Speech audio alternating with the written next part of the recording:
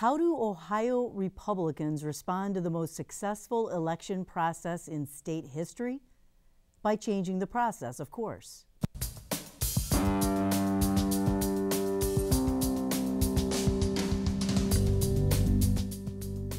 Joining us on Columbus on the Record this week, Julie Carr Smyth, Statehouse Correspondent for the Associated Press, Sam Gresham of Common Cause Ohio, and Mike Gonidakis, Republican Strategist.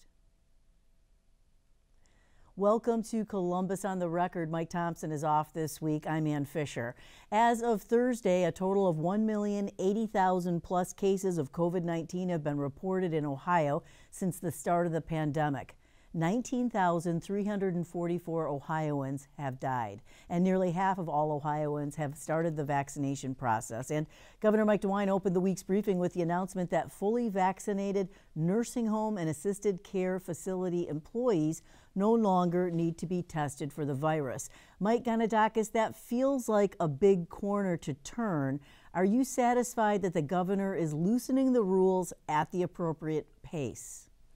Absolutely, and I would ask that he pick up the pace a little bit respectfully. The good news is that we have a stockpile of the vaccine now. More people should get it. I've been vaccinated. My family's been vaccinated, of course, and we don't have a shortage. The people that want it or need it have gotten it. Those that don't might not get it, but I encourage everyone to get it. The good news is, Ann, is that we're opening back up as a society. As a state, we're a little bit behind Florida, Tennessee, and some other states, but the good news is the number of deaths are dropping, the number of cases are dropping, the rate per 100,000 has dropped dramatically.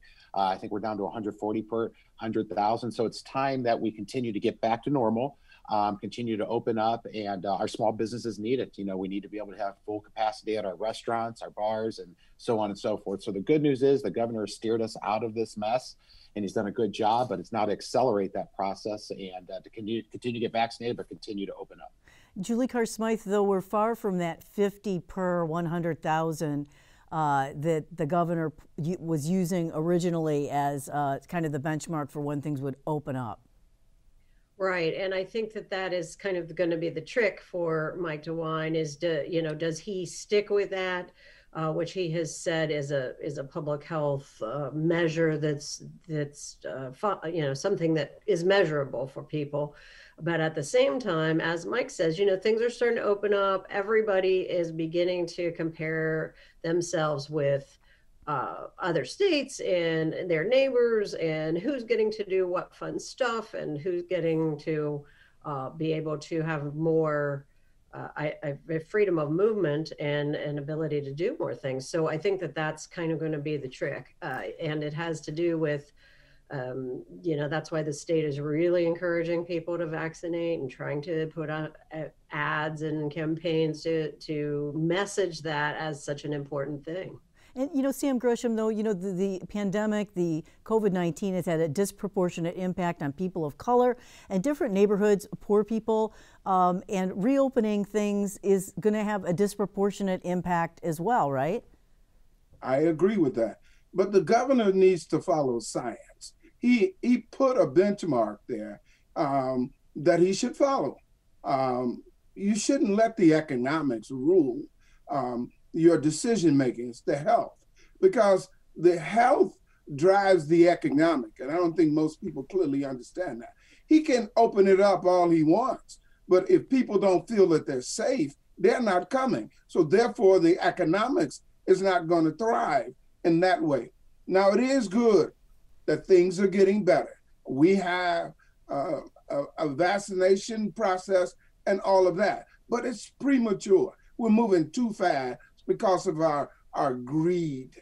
And I don't think, and the point that you raised, nobody's looking at that point, the disproportional effect on people of color. They don't even put that statistic on that dashboard. But when it's all over, they're going to have to deal with that. I'm wondering about that, and when it comes to that, what kind of impact it has when it's not publicized in that way, do you think, Sam Gresham, when it's not on the dashboard? It tells me that they're trying to hide the fact that then when the data is revealed, African Americans and other people of color would have died prematurely at a higher level, and to make it even worse, there was no special emphasis to do prevention in those communities or special vaccination efforts. So the data is going to reveal all of that, and it's going to be very shameful. The time will tell on that. For now, a record 5.8 million voters cast ballots in Ohio last year. Many cast them early, many cast them by mail, many in person. There were very few problems, no reports of fraud. Republican Secretary of State Frank LaRose called it Ohio's most successful election ever. The Republican candidate for president won the state easily. So what do Republicans at the Statehouse want to do? Overhaul that very successful process with a litany of changes that include a call for 2 forms of ID to vote early or by mail, limits on ballot drop boxes, and a ban on state-funded postage for absentee ballots. Alex Fisher, the head of the Columbus Partnership, it's a big company executives, in an op-ed in the Dispatch this week, warned lawmakers to temper their meddling. Julie Carr Smyth, voting rights advocates are comparing the Ohio bill to the controversial measure in Georgia, and not in a good way. How are Republicans justifying the changes in Ohio at this point?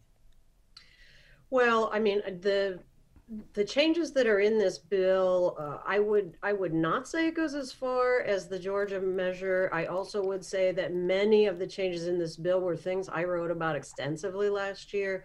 The postage issue clearly needed clarification, and the fact that they're eliminating the Monday of early voting before the election has been a long cry from bipartisan boards of elections. The ballot drop box issue is extensively litigated last year, and clearly we had a couple competing court rulings on that. So in those ways, this is addressing actual issues that arose. I would say that the way the sponsors have come down in terms of the solutions, they are not liberalizing any of that. They are defaulting to the most restrictive answers to those questions. So they are questions that needed to be answered, but on balance, you know, they've reduced or restricted rather than opened up and added. Michael Gonidakis, what do you make of Alex Fisher's warning to lawmakers not to meddle? Does it suggest more activism from corporate America, from corporate Ohio, much like what occurred in Georgia? Well, everyone's entitled to their opinion, of course, and so is Mr. Fisher. But Mr. Fisher is an elected official. He can obviously run for office if he wants, put his name on a ballot and step up. His job is to represent big corporations, not you and me, but big corporations, and they tend to be more liberal in nature, so he's going to have a liberal bent to it. So I don't believe his voice is going to move the needle at all at the Statehouse. Julie just did a fantastic job of analyzing what that bill is, and I can't stress enough she did how good of a job that was, because if you just look at, well, we don't have a bill yet, so we're speculating on what it actually says, so keep that in mind. There is no language out there yet, but when I hear that we're reducing the number of days to vote, both Democrats and Republicans who run our 88 county board of elections went to the legislature and said, please don't let people be able to vote the day before, because we need that day to get ready for the big Tuesday when people actually show up. So Democrats and Republicans came together. That's one issue in the bill, not the only issue, of course. And the other ones, as Julie said, you know, we need a clarification. The Secretary of State only has the authority that the legislature gives them when they draft the law. There was so much ambiguity in election law. You know, Frank LaRose's hands were tied, and he did do a great job. So this will clarify it. And Julie's right. It is more restrictive as opposed to liberal, but it's the right thing to do. And Sam Gresham, Republicans call this a bipartisan issue. I saw reference to that. It's not. I mean, but it does include a lot of things that Democrats were calling for, and the clarifications as well. So what do you make of it? I mean, and the more restrictive nature, the restrictive route that they went. Well, first I'll describe it as a chameleon. It's a camouflage. There was no need for any changes in any aspect. Okay, I'll take the Monday thing because you got to get prepared for the election on the next day. But I don't understand why you have to have 24-hour surveillance of a drop box. Why are you reducing the drop boxes by 20 fewer days? Why are you defining or eliminating the types of IDs you can have and stacking it up? What that does is reduce the number of people who want to participate in the process. There's nothing but obstacles here, nothing but obstacles. camouflaged in a few things that some people would have liked to have seen. There was no need. This is a bill that's looking for a reason to exist. There are no reasons substantiated or justify this bill. As far as we know, Julie Carr Smyth, that takes away some powers of the Secretary of State to make determinations about things like how many drop boxes there should be or where they can be located, right? That was something that was concerned. That's what there were a couple different court rulings on, right? Right. What ended up happening with the drop boxes is that after a lengthy court battle in both federal and county courts, the courts did clarify that Frank LaRose had the ability and the authority to expand drop boxes to multiple locations per county. However, they also upheld his existing rule, which said that they could only be in one location. So they did not really settle the question, which is why this bill seems to want to answer that. Like I say, though, they didn't go for the multiple drop boxes, which is what Democrats would like to see at places like libraries or post offices or something else. On the shrinking of the window for absentee ballots, again, that was a problematic thing. So we were allowing people to request a ballot so close to Election Day, which was, very generous of Ohio, that they couldn't even get the ballot through the mail and get it back without risking that ballot showing up late and not being counted. However, as Democrats said, did they have to push it back a full 7 days? Could they have pushed it back 2 days or 3 days? So again, on balance, it falls on the more restrictive side, but they were legitimate issues that needed to be addressed. The Ohio Voter Rights Coalition criticized some of what they see as barriers, and one is they're saying that as far as we know now, it makes it harder for active duty military voters overseas to vote. Do you know what they're talking about on that score, Julie? Time frame. I'm sorry, Sam? No, go ahead, Julie. I'm sorry. Okay. Well, I mean, the timelines for absentee and mail ballots are shrunk a little bit. And so and also the ID requirements are increased for now. It does add a whole system for registering for a mail-in ballot online, which people have been asking for a long time. But then it sets up a dual authentication system, which many of us are familiar with, where you get asked twice to prove your identity.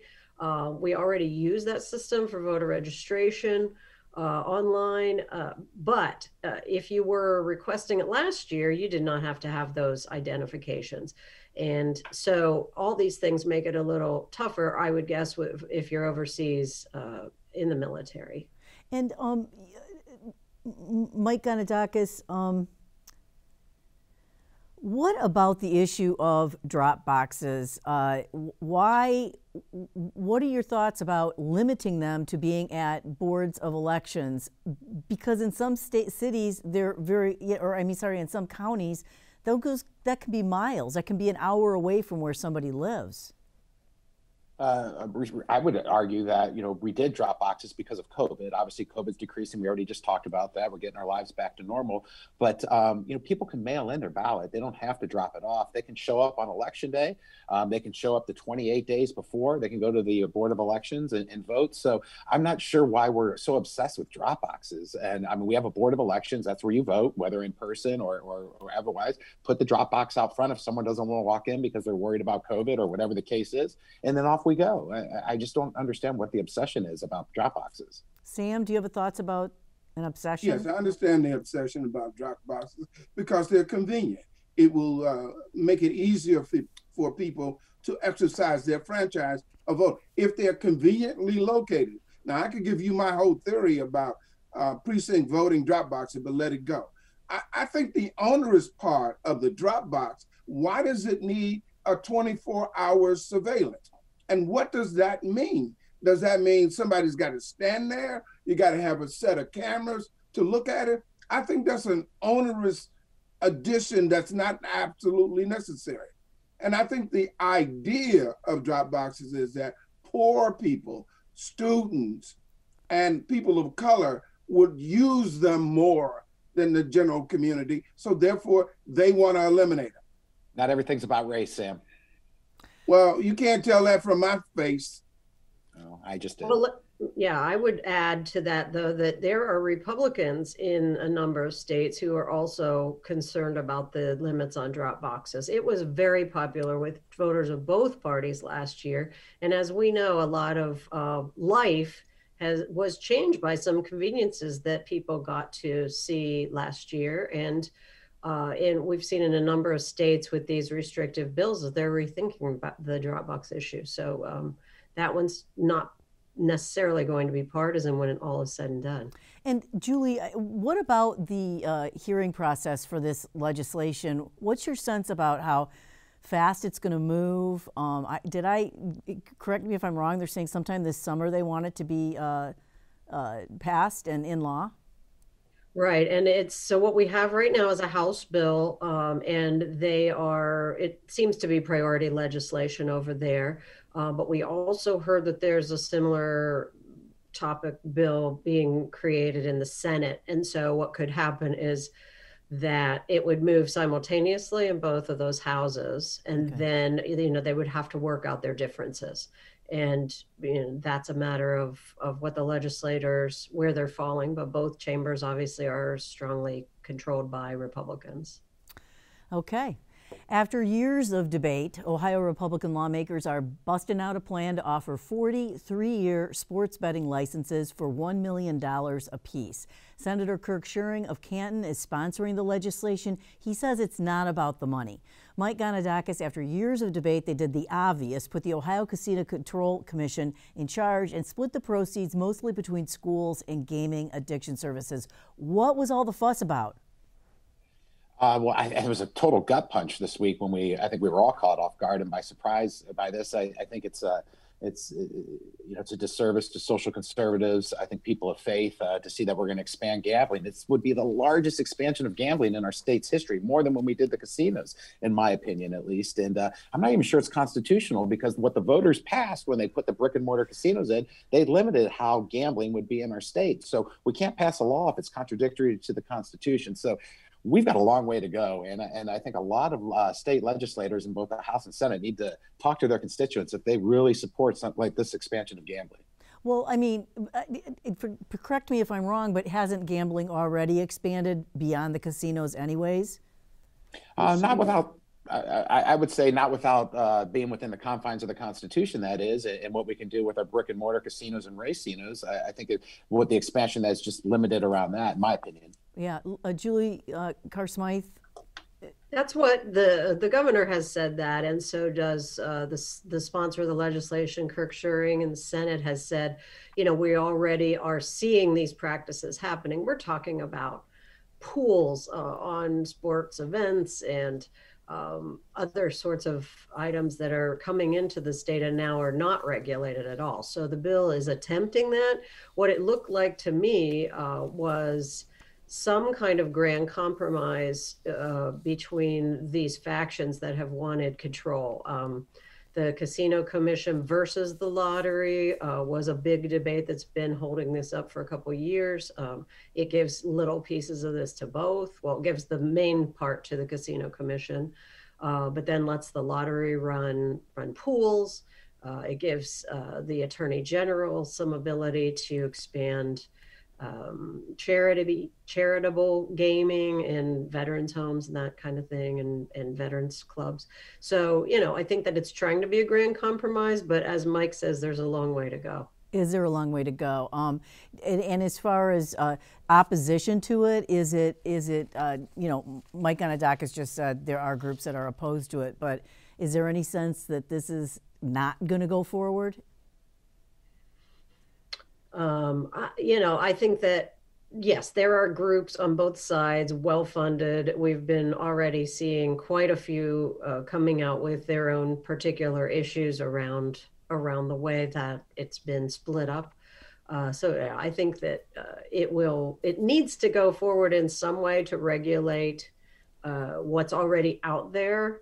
And we are surrounded by states that have already dealt with this issue. So in some ways, Ohio needs to grapple with that. But I doubt that the bill that was introduced will be the last word on it. Sam Gresham, Senator Shearing said it's not about the money, but obviously it's going to generate something. I mean, Ohio tends to come in in the 11th hour on these kinds of sea changes, and then does not reap the same benefits financially that other states haven't when they go forward faster.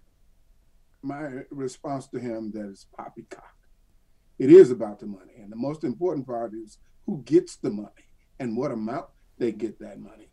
I think all of these things are inevitable. I said that about the lottery. I said that about off-site gambling. These things are inevitable because of the greed that exists in our community and the disease of gambling that people have. Just another way of getting your money. And it's going to happen eventually. So I say let's regulate it to the extent that we can and make them share the money.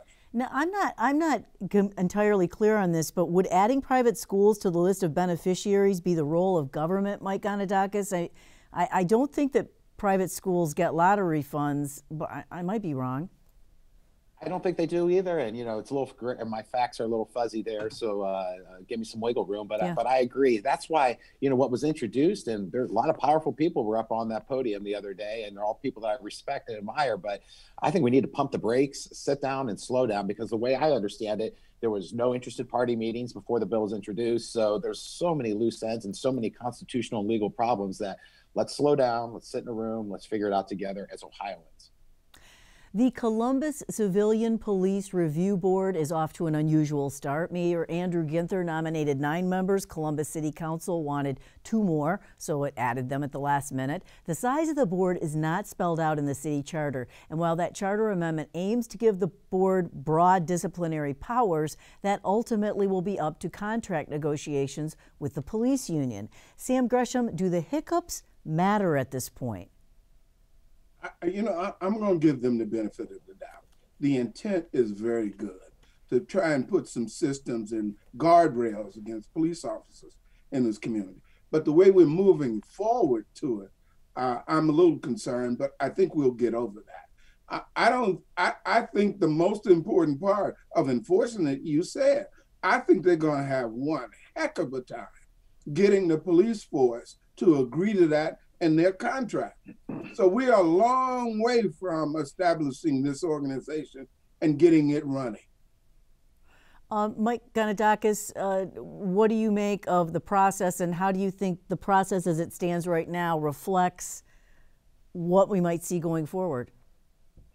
Globally, I think the idea is good. However, when you get the politicians involved, city council and the mayor, they muck it up. And this is what we have. We have a gentleman that was just put on this committee that ripped police officers on social media right moments after we had the most recent shooting. And that type of person doesn't belong on a non-judgmental board to review the facts. The decks are stacked against police officers in the city of Columbus. Morale is at an all-time low, which means people aren't going to be safe. Young children walking to school aren't going to be safe. We need to find a way to work together with the police officers and not always oppose them. Sam, I'm wondering, are you comfortable that there's some kind of oversight of this whole thing that's going to create some consistency and standards going forward?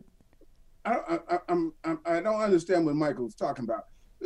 Franklin County, in a study that was done in 2015, Franklin County was rated 18th for the most shootings from their police force. Most recently, we had 38 shootings. 23 of those are African American. And then recently, from the beginning of this year to now, we have had 8. We have a problem with our police force, and we have a problem with that police force is even in the last incident that occurred. That police officer ran to the scene with his gun out. He was not going to decelerate this thing. He was going to shoot somebody. And when he finally decided to shoot somebody, he shot a girl 4 times. He didn't need to shoot that girl 4 times.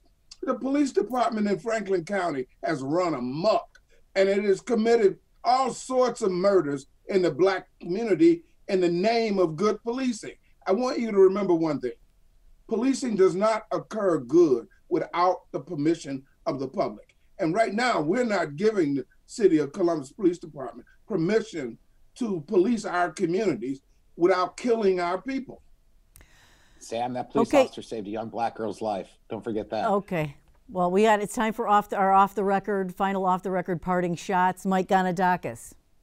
Yeah, Biden administration promised us 1 million jobs last month. Today, we just found out only 266,000 Americans bothered to get a job in the month of April. Huge difference from what Biden said we were going to have versus what we did have. We need to stop the double unemployment, all these freebies and benefits, and get America back to work because small businesses are hurting. Restaurants are closing because they can't find anyone to work. Julie Carr Smyth. Like I say, I think that this voting bill is going to get a lot of attention, and we're already seeing some interest in negotiating on some of these points. And so I think what will be interesting to watch is whether Democrats get a role in this process, because they also are guaranteed a role in redistricting, and those two might go hand in hand. And Sam Gresham. I think the community should not sleep this piece of legislation coming out of the state capitol on our voting rights. I think it's going to be a major piece. It is not over. There will be amendments to the process. I think it is something that the community should keep its eye on. I'm going to predict that Mike Thompson will be back next week. That's Columbus on the Record for this week. Please check us out online. We're on Facebook and Twitter. You can connect to all of that on our website. I'm Ann Fisher. Have a good week.